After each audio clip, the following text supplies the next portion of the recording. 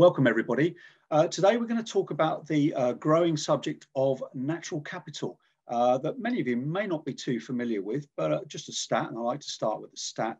Back in 2012, the Eleanor MacArthur Foundation released a report at the World Economic Forum that said if we move to a more circular economy, taking notice of the importance of natural capital, it will save the EU alone $630 billion a year. So a huge investment opportunity. Now, to talk through some of those opportunities, I'm very pleased to be joined by Alina Donetz, a portfolio manager, and her colleague, Christina Church, a senior investment strategist for sustainable investing. And both of them work at Lombard Odier. Ladies, thank you very much for joining me. What is natural capital? Natural capital is really an aggregation of the most valuable assets that humanity holds. It's everything starting from the earth and going into the air and water, but also the entire ecosystems and the biodiversity held by our planet. Natural capital is all about nature. Nature is our most productive asset, and so much of what we use in all types of industry and across all sectors relies on nature, whether it be soil, water, and forestry. It's all reliant on nature. And in fact, almost 50% of global domestic product relies on nature. So Christina, how does natural capital fit into the circular economy? We like to think of natural capital using a metaphor. We think of it being like a caterpillar emerging from a chrysalis and turning into a butterfly. The caterpillar is the linear economy. It's the take, make, waste economy, the fact that we're extracting huge amounts of resources and we're not giving back, allowing nature to regenerate yet. But just as the caterpillar emerges from its chrysalis with two wings, we see those two wings being very similar to the circular economy. On one side of the wing, you have sort of harnessing the power of nature, the circular bioeconomy. And on the other wing, you have leaner forms of industry, much more circularity in production and in consumption. And that to us is incredibly important to have both elements when looking at natural capital, that you have to have both wings of the butterfly to fly. And you talk about powerful forces being the driving force, behind the importance of understanding natural capital and its investment potential. Can you just explain that a little bit more, please? Powerful forces, by that we mean there is a real push coming from various different sectors to drive what we see as strong returns in natural capital. It's coming from regulation on the one hand, but also from technology, from investors, and from consumers. And we may not as yet have any regulations similar to the Paris Agreement that we have for climate change relating to nature, but we're seeing significant changes coming in the next 12 months. We're expecting to see regulation around biodiversity targets coming in China next year. We've seen the EU Green Deal focus very heavily on circularity and also on plastics, and a new tax is coming in 2021 focused on plastics. And we're also seeing the TNFD, the Task Force for Nature-Related Financials Disclosures, laying out new frameworks for thinking about nature. But it isn't just regulation. We are seeing a big push as technology costs get significantly cheaper. We're seeing 3D printing costs falling significantly, battery recycling costs falling. Across the whole spectrum of natural capital, we're seeing innovation spurring change, and that's driving investors to get much more interested in the topic. They can see investment opportunities, and of course, consumers too care significantly about nature. We're starting to see a lot more focus on conscious consumption, whether that be in terms of increase in vegetarianism and plant-based diets, a push away from fast fashion into slower fashion. There's a big push coming, and we expect in turn that drives an increase in regulation and drives investment opportunities for nature. Lombard Odier's natural capital investment strategy combines opportunities in the transition to a leaner form of industry and investment in the bio-circular economy. Can you just explain what those two elements mean in a little bit more detail, please? Yes, absolutely. For us, it's these two wings of a butterfly. We have on the one side, absolutely harnessing the power of nature. For us, that's a focus on the circular bioeconomy. It really means using nature and using biomaterials so that we don't extract as many materials that are not regenerative from nature. It's a focus on fisheries, on forestry, on water solutions, really ensuring that we can do more with nature. And then on the other side of the butterfly, the other wing is also circular. It's about much more conscious consumption and much leaner industry. And we see that focusing very much on resource efficiency, making sure we do more with less, and that might involve more focus on automation in industry, making sure there's less use of materials, smarter materials being used in manufacturing.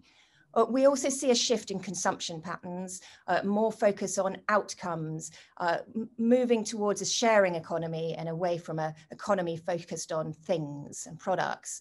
And finally, it's very much waste, and moving towards a zero waste economy is important for us.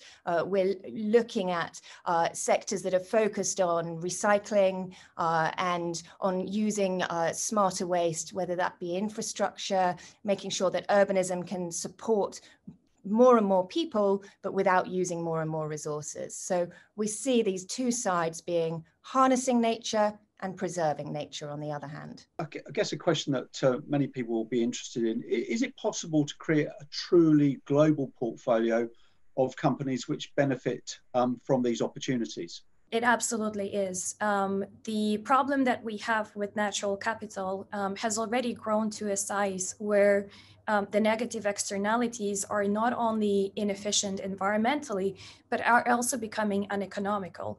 And therefore, a lot of companies globally are already creating a transition towards leaner business models, which obviously create opportunities for the solution providers that enable such transition. And at the same time, the technological advancements today help us to really leverage from the self-regenerative factors of nature. That is, of course, not only helping to reduce the negative externalities, but also to create positive externalities, and therefore creating more economic value. So there is no surprise that we have already identified over 500 companies that are really leveraging from this transition to lean economy, but also creating the foundation for the bioeconomy. Why do you believe a focused high conviction strategy of 40 to 50 positions is appropriate? Does this not create a sort of higher risk approach? We actually think that about those 50 companies is the optimal size for high conviction, but also a well-balanced portfolio. A concentrated strategy really allows us to leverage from the internal expertise that we have developed within Lombard around the natural capital. But equally, it also helps us to reflect it effectively in a long-term financial performance by accessing the specialized knowledge and creating a well-diversified portfolio. What would be an appropriate benchmark for the strategy of 40 to 50 positions, and why? The most exciting opportunities are really going to be found within the smaller to medium-sized companies, because this is where innovation can really flourish at its best. And therefore, we actually think that MSCI world of small to mid-market capitalization companies is the appropriate benchmark for this strategy. We're looking for companies anywhere between 1 to 30 billion market cap in the US dollars. What is your experience as a portfolio manager in this area of investing?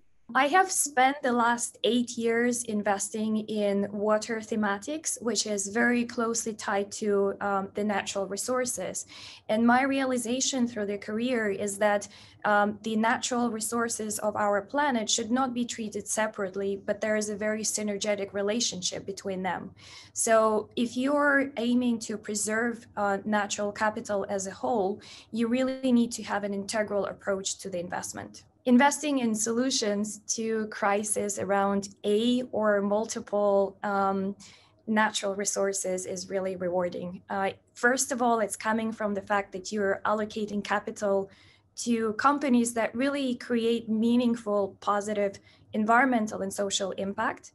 But equally, you're tapping into the industries that face really amazing growth opportunities and companies that can create very attractive economic returns and therefore financial performance. And just finally, why do you think natural capital is an important long-term investment theme for professional advisors and investors that they should be considering? Natural capital is really an aggregation of the most valuable resources that we as a humanity hold, and yet it has been completely mismanaged and underappreciated. So actually investing in solutions that help to preserve it or sustainably source from natural capital is not only a way how to preserve our economic prosperity, but it is an opportunity to really tap into very attractive growth opportunities and eventually translate those opportunities in the long-term sustainable financial performance. For us, nature is the bedrock of our economy. We can't see growth in our economy without making sure that nature can support that growth. It is also absolutely vital for the future of the health of society. There are clear links between the current pandemic and zoonotic diseases coming from animals and spreading to humans. But it's much more than just biodiversity. For us, natural capital covers the whole realm of protecting biodiversity, but also harnessing that power of nature. And without that, we will not see future returns for investors. And we believe very strongly that to invest in natural capital is investing in growth for the future.